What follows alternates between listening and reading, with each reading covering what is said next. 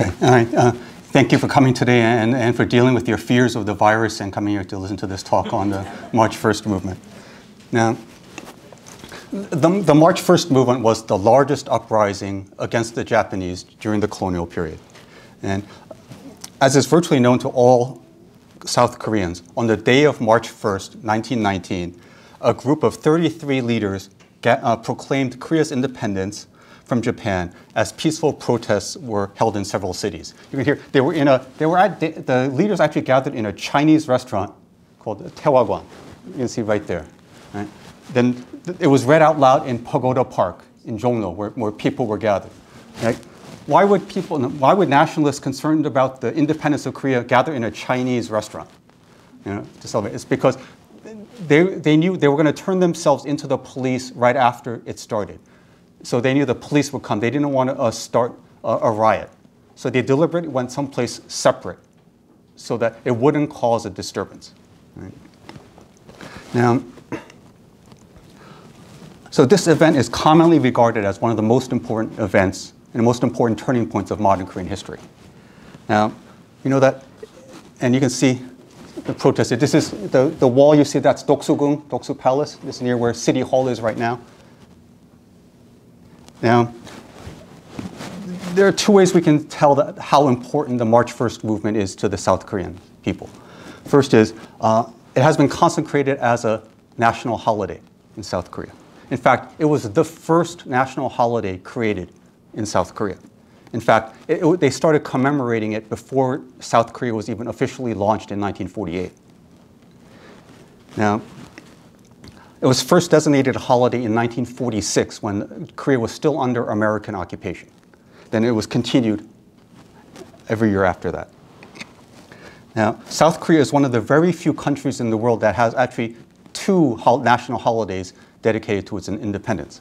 So it celebrates the proclamation of its independence on March 1st and the actual achievement of its independence on August 15th. Right? Now, second, the importance of the movement has been consecrated in the very constitution of South Korea. Now, the current constitution that's passed in 1987 simply states that the people of Korea uphold the cause of the Provisional Republic of Korea government, born of the March 1st independence movement of 1919. See it down here. Right? So sort of indirect. Okay? But the very first constitution that was created in July 1948 made an even more direct connection to the March 1st movement. It says here that the Republic of Korea started not in 1948, but in 1919 with the March 1st movement. It says it directly in the preamble to the first constitution. So this shows that the South Korean government takes its legitimacy from anti-colonial nationalism as embodied in the March 1st movement. So this makes it important for South Koreans to know. South Koreans feel that they have to know this. But then why is it important for other people to know about it? Now, to a historian, this official version of the event does not fully do justice to its historical importance. Though it's undeniable that the movement was a crucial moment in the development of Korean nationalism, there's much more that can be learned from it, especially by people who are not in Korea, not in South Korea. And this becomes clearer if you compare it to the May 4th movement in China. Now, the way people talk about it, it seems that the May 4th movement in China was much larger than the March 1st movement. Right? They talk about the May 4th generation that was transformed by that. Any literary figure who emerged at that time is called the May 4th writer. Koreans don't do that. But in actuality, the March 1st movement was a much larger movement. And it was much more upsetting to the Japanese. Right? So more recently, Koreans have been trying to expand the scope of the movement. Right? And there have been efforts to examine the context of the movement more broadly, both domestically and internationally. Last year was the 100th anniversary of the movement, as you know. And at this time, several people, from politicians to academics, proposed changing the name of the movement to the March 1st Revolution. This view has been gaining some momentum among the general population as well. You see some politicians deciding to cover it. But according to a public opinion survey, now 49.4% of the South Korean population support the idea of changing its name. But as you can see, 38.8% are opposed.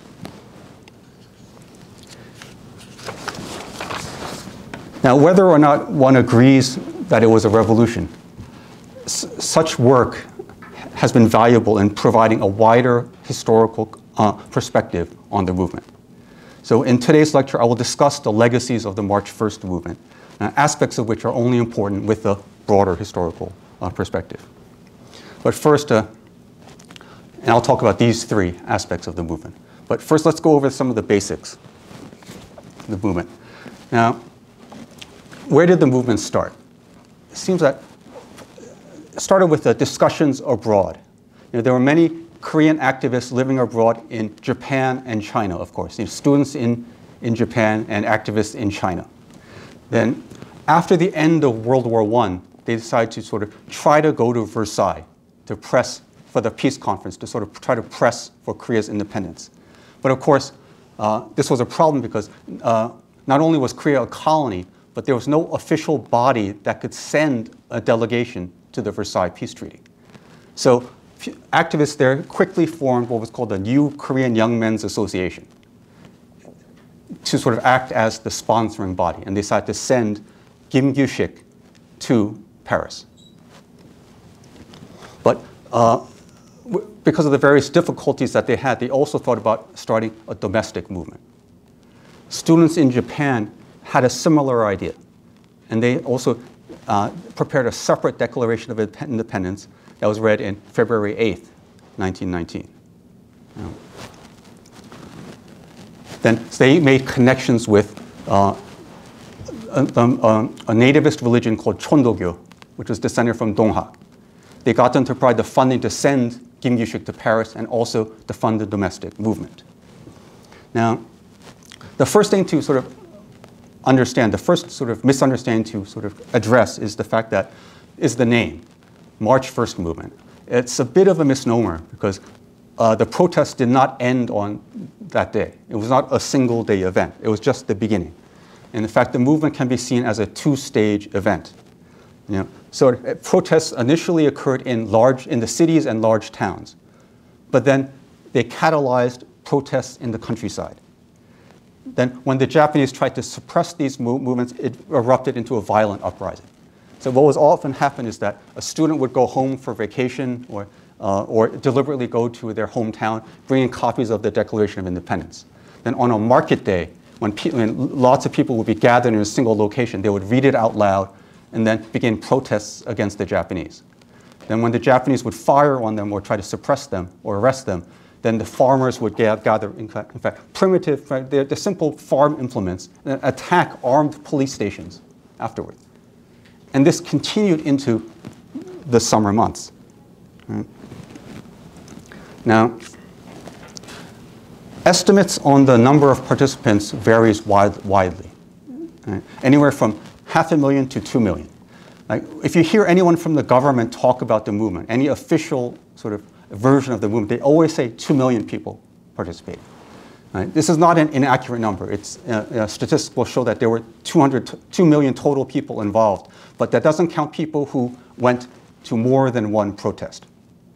So they were repeat attendees. So the number of people who actually attended is probably a little less than 1 million.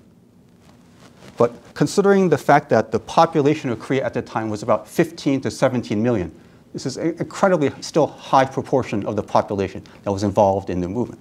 If you think back to the recent candlelight protests in 2016, there were about 1 million people gathered in Seoul, and that was considered large. So again, back 100 years ago, they had 1 million people involved in the movement.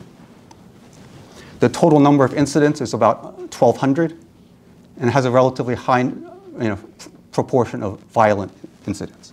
This is not surprising because, again, the Japanese were completely taken by surprise, and they tended to react in a very violent manner. Now, among them were some very, and you can see these are the Japanese reports that show the statistics of it. Now, and eventually, you can see that the movement did occur all over the country. The larger dots are ones where, again, where they had at least 1,000 participants in a protest. Now, we've seen some brutal massacres. Like about 10 years ago, the diary of a Japanese military commander was discovered. And in it, it revealed that they did, as many people have suspected, they had indeed conducted a massacre at a church in Jeomni in Gyeonggi province, where they shut the protesters in a church and set it on fire. So all these things have come out. Stories of massacres are still coming to come out to this day. But these statistics are sufficient to show that the March 1st movement was much more than a movement. It really was a broad-based uprising against Japanese rule. Now, the first and perhaps most obvious legacy of the March 1st movement is the rise of civil society. The movement was the moment that the strength of Korean civil society became apparent for the first time. Right? And now, as is well known, this is a major theme of modern Korean history. Many of the major events of modern Korean history are due to the, again, resistance of civil society against oppression, whether it was the Japanese or military dictatorship. From the March 1st movement to the April 19th revolution of 1960, to the Gwangju uprising in 1980, to the democratic uprising in 1987. Right? And the most recent manifestation of its legacy is, of course, the candlelight protests. And many commentators at the time made the connection very directly. In fact, one of the reasons why there's a push to call the March 1st movement a revolution is because people began calling the candlelight protests the candlelight revolution. So they said that if that's a revolution, then the March 1st movement should also be considered a revolution. Now, the emergence of civil society was very rapid in Korea. Those of you who might know, the word society did not exist in Korean until the late 19th century. Neo-Confucian society, the Neo-Confucian order does not have what we would call a society. In fact, the Chinese characters for society are made of two characters that have very negative connotations in the classical Chinese times. So the first time it was used was in 1896. Right? So again, from that time, when the word was even first used in 1896 to about barely 25 years later, a dynamic, strong civil society emerged in Korea. So how did this happen? It was mainly due to two main institutions, religion and education. Right? When I talk about religion, I'm talking about the two new religions that emerged in the 19th century, which is Christianity, and I mean more Protestant Christianity, because Catholicism has a longer history in Korea. And then Chondogyo, which people might be less familiar with. But again, it literally means the religion of the heavenly way, but it's descended from Donghak, the Donghak religion. The characters for Donghak mean Eastern learning, and that's because it was formed in direct opposition to the rise of the spread of Catholicism in Korea in the 19th century, which was Catholicism was translated as Western learning. So it was very much a syncretic, nativist religion. Right? You can tell how nationalist and nativist it is by the fact that it's one of the few religions actually officially recognized by North Korea even today. Right? Now, at this time, people think about it today, they think that the Christianity was larger than Chondogyo. And in fact, if you look at the signers of the Declaration of Independence, about even numbers of Chondogyo figures and Christians. But in actuality, Chondogyo was a far larger religion than Christianity. Christianity was more of a local, very urban, regional religion. Chondogyo was nationwide. Right? So Chondogyo handled organization in the countryside, in rural areas where 80% of the population was located. Christianity handled urban areas. But since Christianity was still building up, it didn't have much money. So the funding for the movement came almost entirely from Chondogyo, right? Which is very successful at raising money. Now, if if you look at Christian writings from the time, they didn't really like Chondogyo. Chondogyo was founded in opposition to Christianity. So why did they ally? Why did they join forces this time? Well, what both had in common was that they were both critical of Neo-Confucianism, especially its rigid status hierarchies. They both had in common a strong belief in human equality and getting rid of class distinctions. Both also had very strong organizations that were useful for underground organizing. In fact, Chondogyo had been suppressed in the 19th century, so it was an underground religion for many of the first decades of its existence. And because it had to face such severe suppression, it developed lots of strategies for surviving, in fact, even thriving under those conditions. And Christianity was sort of similar, but the church provided, again, a very strong institutional structure. In fact, churches were extremely tight-knit in those days. Those of you who are Korean American, we grew up hearing stories of churches who are constantly splitting because they can't get along. Right? It was opposite at this time. A church would form, when it grew to a certain size, it would deliberately split and then form another church where a bunch of members lived. So this is how the Presbyterian church spread rapidly in Pyongyang, in northern Korea. Right? There was one church, then kept on splitting off to find other churches. Then those churches would grow and then split off. So every church in a city or a town would be descended from a single church. This meant that the relations among them were extremely tight, and most importantly, trusting. They could trust each other, that they wouldn't betray each other while they're doing this secret organizing. Thirdly, another commonality was that they both supported educating women. They both put tremendous importance on educating women. They felt that, not that they were necessarily tremendous supporters of women's liberation, but they felt that the education of children must be the charge of the mother, not the father. Therefore, mothers must be educated. So both devoted significant resources to educating women. And we see this is one reason why there's so many women involved in the March 1st movement. Now, another source of civil society's strength was the rapid growth of modern education. Teachers and students at modern schools played prominent roles in organizing the protests. A lot of people you see in the front lines of the students were young students and their teachers, over and over again. And again, this was extremely rapid. We think of today as Koreans being very passionate about education, but this proved true then as well. 1883 was the first school. The government formed a modern school to start spreading more Western-style modern education. 1885, the first mission schools were founded. Right? How rapid was it?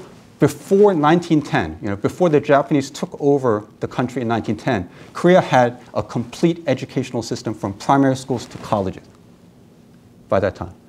So basically, in 25 years, within 25 years, they built up a whole complete educational system. And these were closely connected with the religions of the time, especially Christian churches. Almost every single Christian church had a primary school. And they also funded many other schools. Like many Christian schools were actually not mission schools. They were Christian schools formed by Christian believers, not by missionaries, but by Korean Christians themselves, because they were interested in promoting modern education. Then, through these places, they learned about modern forms of political action. And most of them lived in this school. So schools became hotbeds of organizing. Now, one further proof about the strength of education and religions is the location of the protests. Right? People think of it as a nationwide movement, but it didn't really start that way. If you look at this map, the ones I have highlighted in green are the places where protests occurred on the day of March 1st, 1919. You can see, other than Seoul, they were all in the north, in the northwest. We think of this area as being the area where North Korea is communist country. But at this time, the northwest was where the growth of modern education and Christianity was the fastest. Remember, don't forget that Kim Il-sung's father was a Christian and went to a Christian mission school. Right? Right? There was very strong Christian groups in that area who were very politicized. Right?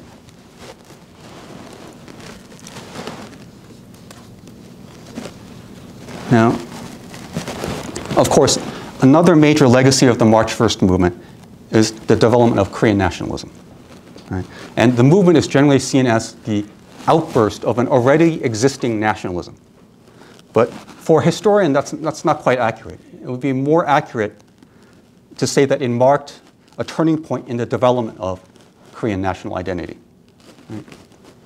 One odd thing is, if you look at the word that Koreans use for the nation, so 민족, the Chinese characters are here. Right? 민족 is used to refer to this, this eternal Koreanness that's existed. But what people don't realize is that the use of this term 민족 is actually very recent. Right? In fact, the March 1st movement played a role in making its use more widespread. Right? The term was hardly used in the 1890s. Right? One of the most important newspapers at the time was the 독립신문, the Independent. It was the first vernacular newspaper in Korea. If you look at this, the number of times the word 민족 appears in its pages is literally 0. Right? They use other terms, 국민, 인민, or 백성. These words that have very sort of an old flavor. If you watch Korean historical dramas, you're familiar with words like 백성, or 인민, or even 동포. Right? They still are not using 민족. That's a very modern way of thinking of identity. Right? But then the term 민족 appears to have been first used in the year 1900. At least that's the earliest reference I've been able to hear about. But then it began to increase from 1905. And if you look at the most important newspaper before the Japanese annexation, and this is the 대한매일신보. This was very important because they got a British journalist to be the legal owner of the newspaper, Ernest Bethel. This meant that the Japanese could not censor it and could not suppress it. So it became the center of sort of anti-Japanese protests and criticism of the Japanese. So it was free to write as they wished. But you can see even here, initially the use of the term 민족 was very low. 1908, only 7 instances. But suddenly it began to increase as the annexation came nearer, 1909, 1910.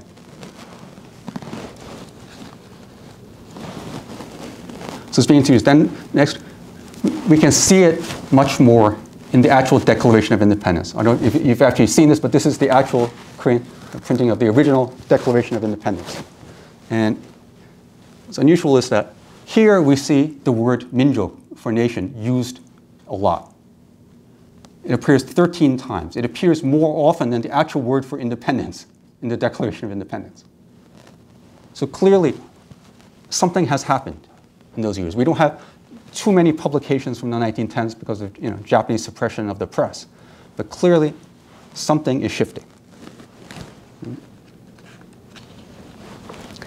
Now,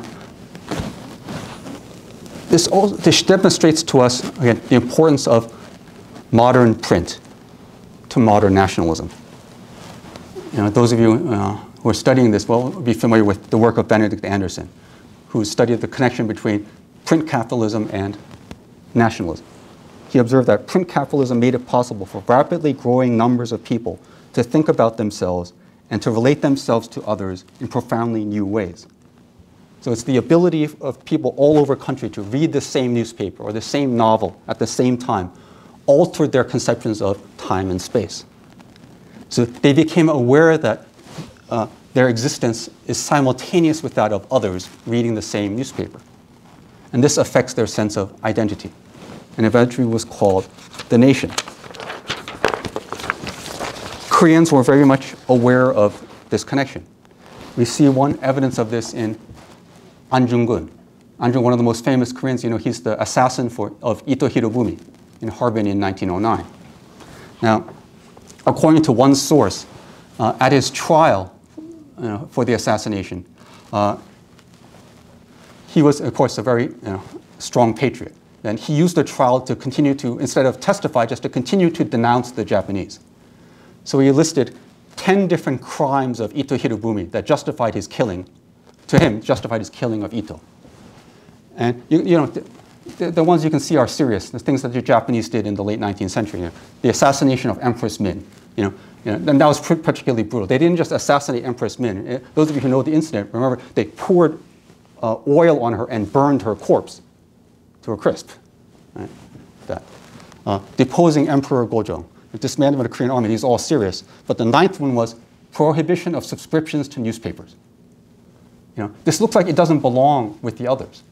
But they felt that newspapers were so critical to Korean nationalism that it was justified for it to Anjungun as a crime on the level of murder and the other crimes listed here.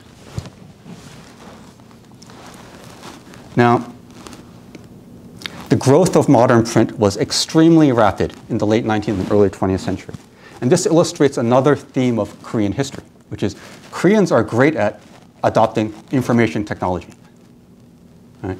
You might think that this occurred only with the cell phone. Right? Remember when we went from dumb phones to smartphones, suddenly Korean companies emerged. But this has been a theme throughout Korean history. Remember, Koreans invented metal type a century before the Europeans did. Right? If you line up the royal records of Joseon, the Joseon was a dynasty that was just 500 years long. Right? If you line it up, there's more documentary records than the entirety of Chinese official royal records. So Koreans were obsessive note takers, record keepers. We think of the Japanese sort of that way. They're obsessed with keeping information. But actually, if you look at traditional times, it's the Koreans. Right? During the Joseon period, they had 3 different sets of offices recording the events of the monarch. They did everything in triplicate. Right? They had a scribe constantly recording the king as well. Not only that, they had 2 scribes. In case one person missed it, the scribe did it. Then from the middle of the Joseon period, they made the king to keep his own diary with his own records. Okay. Koreans are just obsessed with information. And this became true in the late 19th century as well. Right? As soon as they got their hands on the printing press, it spread extremely rapidly. Right? The first press they got was in 1883. The government imported a printing press to start its own newspaper, but this failed within a year. But then by the 1890s, when the initiative for modern print spread outside of the government to this newly emerging civil society, it took off. So 1896, we have the first vernacular newspaper. 1898, the first daily newspaper. Right? By 1904, the Daenmail Shinbo has a circulation of 10,000. Of course, this doesn't capture the true circulation of newspapers at the time, because remember, most Koreans, 80% of Koreans are illiterate at this time. So what was done with newspapers was that one person, the literate person in a village, would get a subscription and just read it out loud to everyone in the village. Or a literate person would take it to a market, or a magistrate would get a subscription and bring it to the market day and read it out loud. So a newspaper reached far more people than the actual circulation. And this growth actually continued in the 1910s, even under Japanese rule. Right? You can see a tremendous increase in the production of print over the course of the 1910s. And it's not surprising. These were among the first capitalist enterprises. Okay? Among the first sort of corporations or businesses in South Korea were newspapers and booksellers. Now, so this shows that, again, modern print appears to have taken hold in Korea sometime right before the March 1st movement, about 1917, when the first modern novel came out. Now, the new technologies of print, of course, transformed how people used text. A completely new textual practice, just as the smartphone has completely changed, is changing the Korean language and the way people communicate. The printing press did too. So, and it was critical to the success of the March 1st movement, because as you know, they printed out the Declaration of Independence and spread it all over. Not only that, a lot of students got primitive mimeograph machines and printed underground newspapers during the movement. In fact, they would break into offices, government offices, steal their mimeograph machine and use it to print pamphlets and underground newspapers. Some of them, who were probably a little naive, actually purchased mimeograph machines from Japanese businesses. And they were among, of course, the first people arrested. Because that's how the Japanese found organizers. They went to the Japanese mimeograph companies and got their customer lists and went and arrested the people. Now, we can see how textual practices were in the process of being changed in the Declaration of Independence itself. Now, how do they do this? Like, it had to be done in secret. Right? Now, there were two main companies that published the Declaration of Independence that was distributed in Seoul. One was Shin. This was formed by Che Nam-sun. And Che Nam-sun was the actual author of the Declaration of Independence, right, as is well known. He was a pioneering poet, but he did this. Che Nam-sun was 17 years old in 1907 when he founded this company. If you're not, I was still in high school at 17 years old. He was founding, print companies at the age of 17. He was very much illustrative of the trends of his time. He was from the Jungin class. He was not a Yangban, from the Jungin class. Right? So he's from a minor elite class. And he used it to promote vernacular Korean. The other company behind the Declaration of Independence was Bosongsa. This was originally founded in 1905 by Lee Yong-ik, but it was taken over by the Chondogyo religion in 1910. So it became the religion's official publishing company. Right? They weren't terribly large companies. The capitalization, you can see it right there. Bosongsa is not even 10,000 yen. Shinmunguan is pretty large for a Korean company at 40,000 yen. But Japanese companies were well over 100,000 in this period. So Shinmunguan was big for a Korean company, but hardly compared to the Japanese one. Now,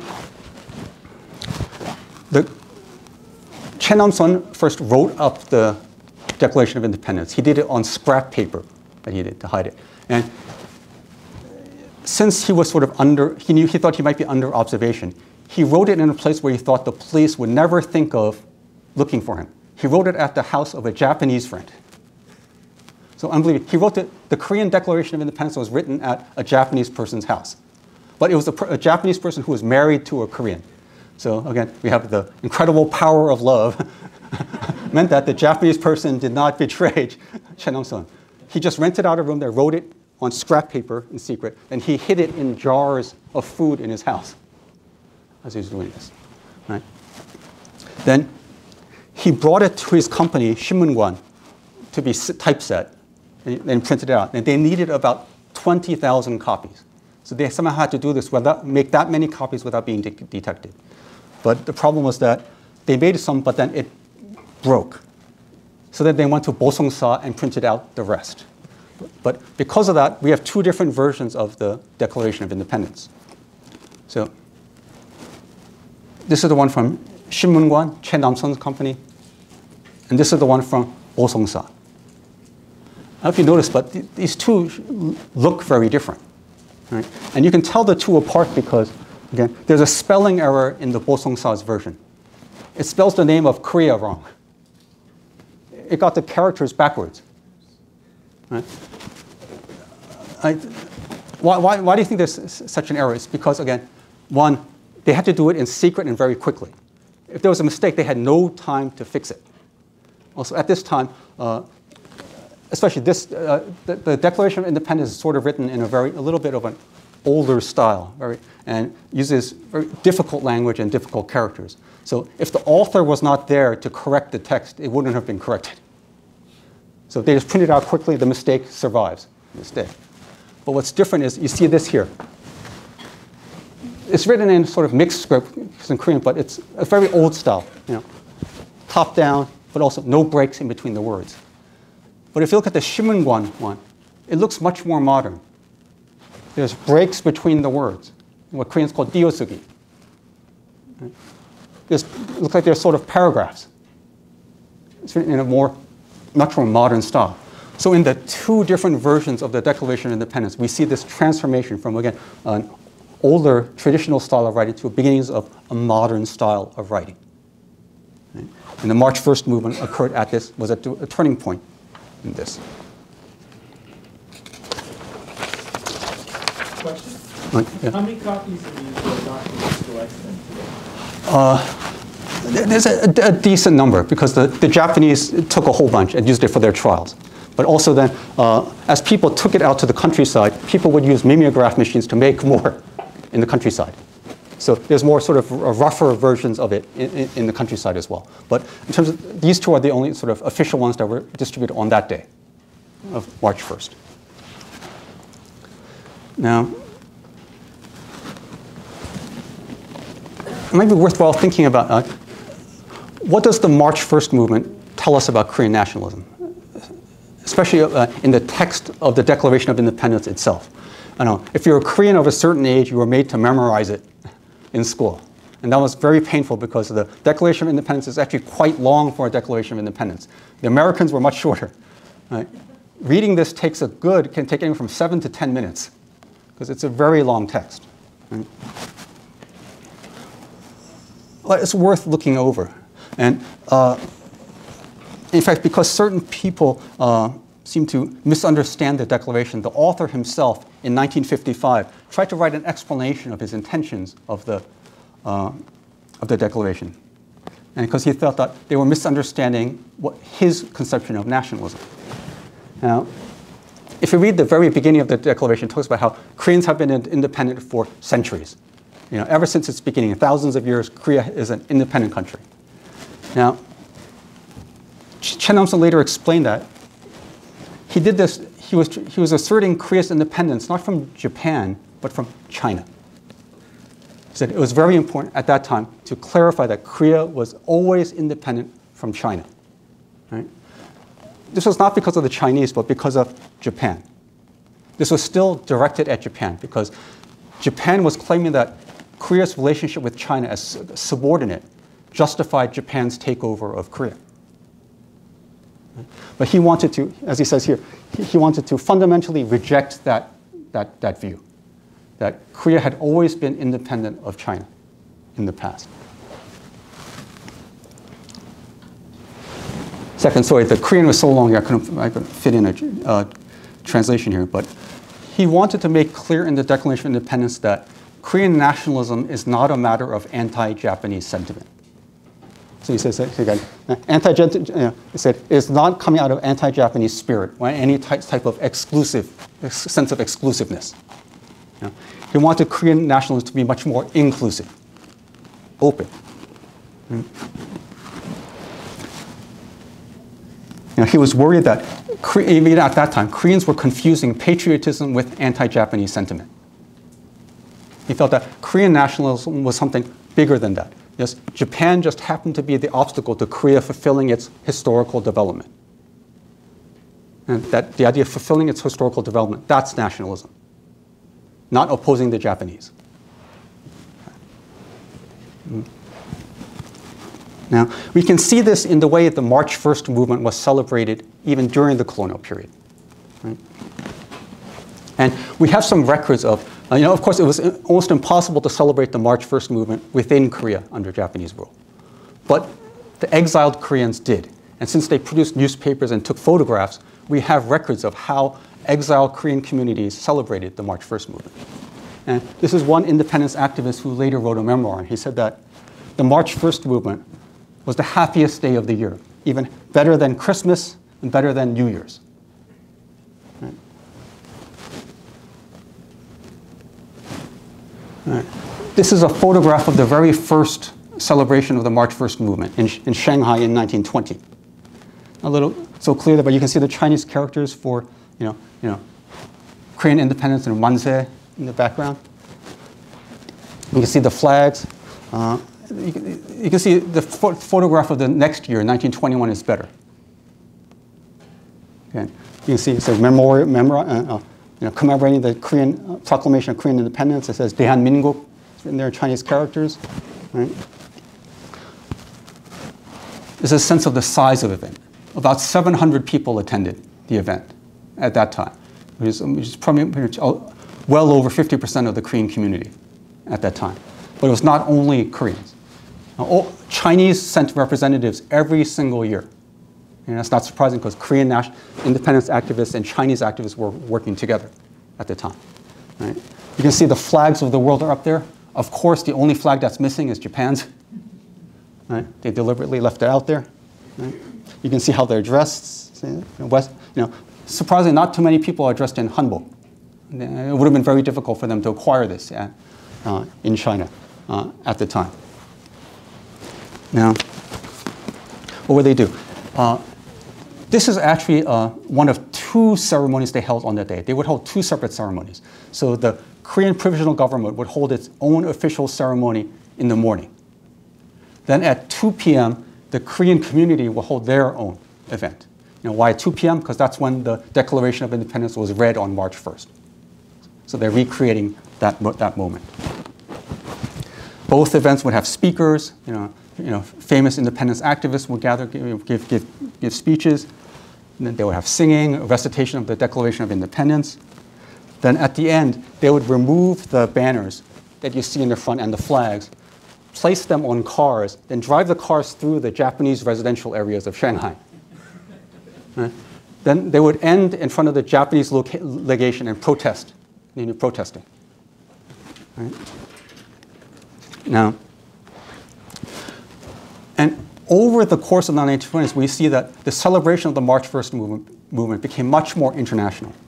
So representatives from other colonial regions would join. So India, Vietnam, Taiwan, Mongolia. So they were very much interested in forming sort of a pan-Asian coalition of colonial peoples and using that event to promote that. So again, it was much more of an open nationalism than an exclusivist nationalism. Right. Now, one other thing that I learned about the March 1st celebrations when I read sources on it, it was supposed to be fun.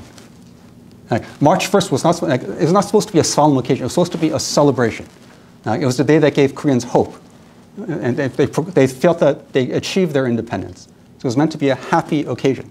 So as you can see here, this is a photograph of the musical bands that performed at that. And there was always some sort of musical performance when they were able to hold the celebration. You can see they're dressed, some of them are dressed in Chinese clothes and otherwise Western clothes. This is when the provisional government had moved to Changsha at this time. Why is it that way? He said that, again, in a memoir, this person, Kim Young-soo, said, "The lonely exiles who did not have the opportunity to laugh seemed to wait all year for the fun they had on this one evening." So Koreans partied hard on March 1st. Right?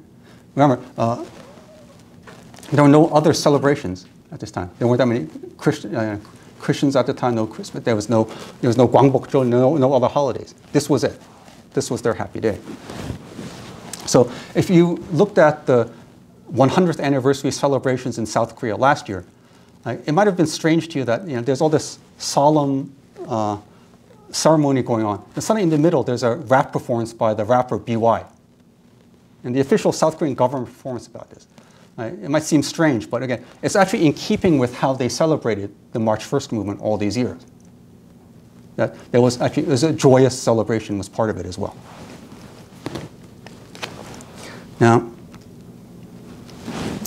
another legacy of the March 1st movement, one that's generally sort of been ignored and has been sort of elusive, is the emergence of ideological splits. And you don't hear, publicly, in the public discourse, much talk about this. It's commonly asserted that the movement united the Korean people. But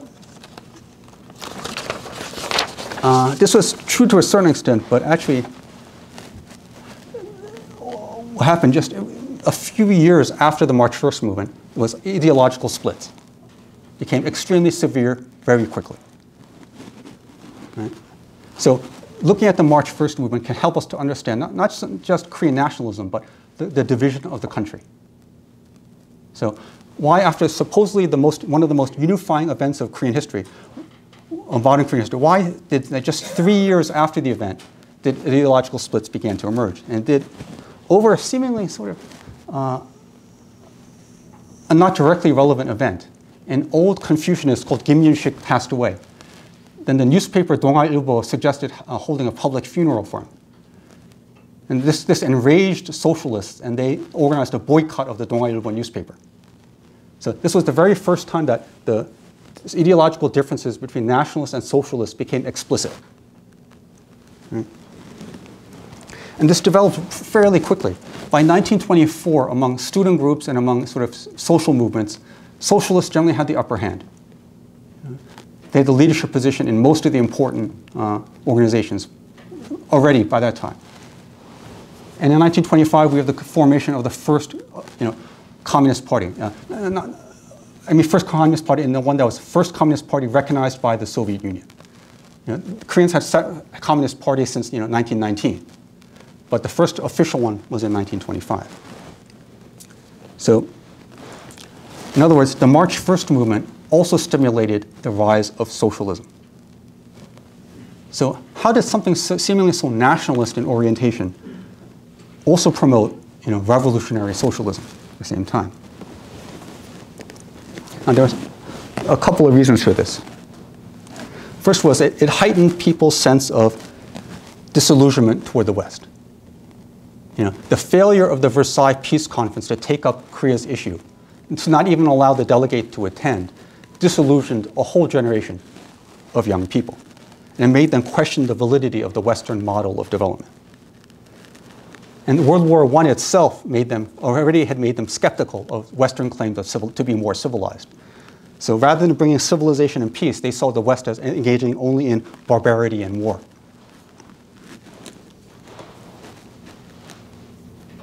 So we see this quote from the book Song of Ariran. The shock of the betrayal from Versailles that came a few weeks later was so great that I felt as though the heart had been torn out of me. So this is a book written by Nim Wales, whose real name was Helen Foster Snow. You might be more familiar with her husband, Edgar Snow, a journalist. He's famous because he was the first Western journalist to cross lines and to interview Mao. And he later wrote the book Red Star Over China. So his wife, Helen Foster Snow, accompanied him. Then when she was living with the Chinese communists, she ran into a Korean communist. And he told her his life story that she wrote as Song of Ariran. That's why we have this record. Now, second aspect that is revealed in this text is that the March 1st movement led to the rise of mass movements. From that movement onward, all politics were about mass politics. So it completely changed the politics of the country. And Kim-san observed this as well. The March 1st movement was my first awakening to political consciousness, and the power of mass movement shook me to the very roots of my being. So I had many shocks during those few days. It was like living through an earthquake. I learned the meaning of force and the futility of non-resistance. So on the one hand, it made the March 1st movement, the Versailles made people disillusioned with the West, but then the March 1st movement gave them hope through the power of mass movements. So it was only one step from there from becoming interested in revolution as an alternative model of modernization.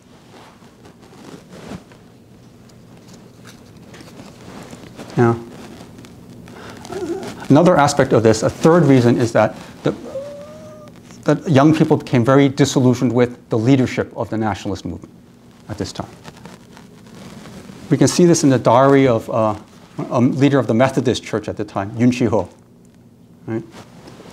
He himself was opposed to the March 1st movement. He thought it was foolish to resist the Japanese. He wrote on this. He even called Japanese people in the Japanese government saying, I told them how sincerely I am opposed to the agitation. And another Methodist Christian at the time, Shin was very much opposed to it. And this enraged the students, that the students are literally gnashing their teeth against Shin. These two cautioned me to be careful, as the agitators are, and I like this phrase, yoking me for not participating in the movement. So they're cursing him out for not participating in the movement. We see this repeatedly. Yoon Chi-ho was the head of the Seoul YMCA at the time. And he says that the Korean public seems to be much offended by my frank statements of the reasons why I've refused to join the movement. The young men in the YMCA building itself showed decided coolness toward me. Oops, sorry. So, and there was much evidence that during this time, this general refusal to accept authority was sort of generalized at this time. You see this entry, this is all the way from 1926. He said that the graduating class of Gyeongshin Hakgyo invited their teachers to a Thanksgiving feast, and in the midst of eating, the boys took out clubs and mauled the teachers. This is in a Christian mission school. Right? If there's any NYU undergraduates here, don't get any ideas about this. But Gyeongshin Hakgyo, you might not be familiar with it, but part of Gyeongshin Hakgyo was used to create the precursor to Yonsei University. Right? So this is not just some marginal school. This is an important school in Korea. But again, there's just a generalized feeling of, again that it might be sort of like how the 1960s were in Korea. We won't accept the authority of our elders, and we will rebel against them.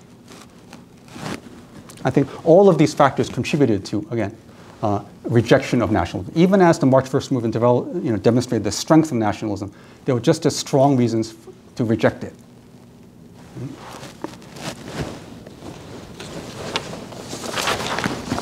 Now, it's important that Koreans themselves were sort of aware of this at the time. Right? Koreans, in the 1920s, were not going, nationalism is so strong. They were actually extremely worried about nationalism at the time. Now, and so it's interesting to look at how Koreans wrote about the movement itself. Now, though there were diverse reactions, some common themes do emerge. Many people expressed a sense of confusion or a sense of incompleteness about it. This is from the Donga-ilbo. It said that from the time of the March 1st movement, our nation has truly started taking the first steps to revival. Okay, so the March 1st movement was just a beginning to them that needed to be completed later. Che Nam-son, again the author of the Declaration of Independence, in 1922, he wrote, "It is true that we now have a great national awakening. However, that awakening is still in great confusion." So he didn't feel that Korean nationalism was set. It was still a very confusing time toward him. By 1925, an editorial in the newspaper Donga-ilbo expressed it this way: Korea now is in a state of ideological anarchy. So again, they did not feel that nationalism is dominant. They felt that, again, it's weak. There's still some confusion going on. So these are not socialists who are writing. These are all nationalist writers who are writing this.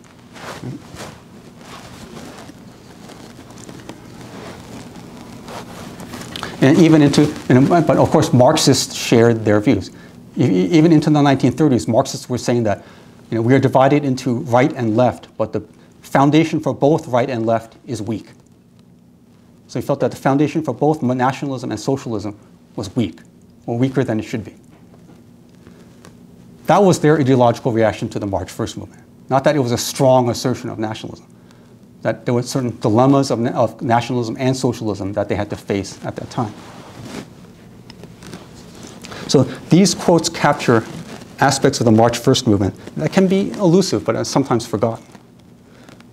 That is, the movement did express a strong desire, a strong sense of Korean nationalism. But at the same time, that nationalism was not strong enough to prevent ideological splits.